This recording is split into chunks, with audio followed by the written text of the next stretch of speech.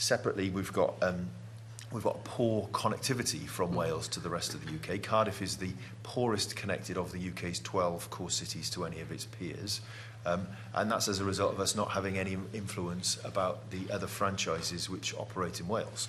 The Minister talked about when we make investments in Wales, they're successful.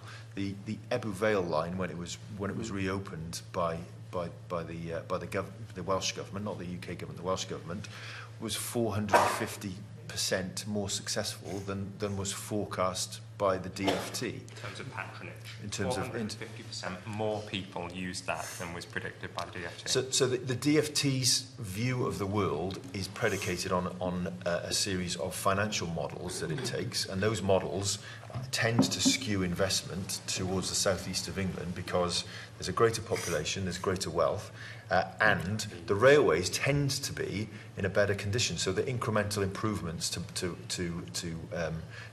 move the railway forward cost less there because they've perhaps already been electrified, whereas we don't have those benefits. So the costs here are always greater as well. So we tend to lose out when there's a discussion in the round about should we invest in Clapham Junction Station or Cardiff Central Station. The money tends to go where the greater population is.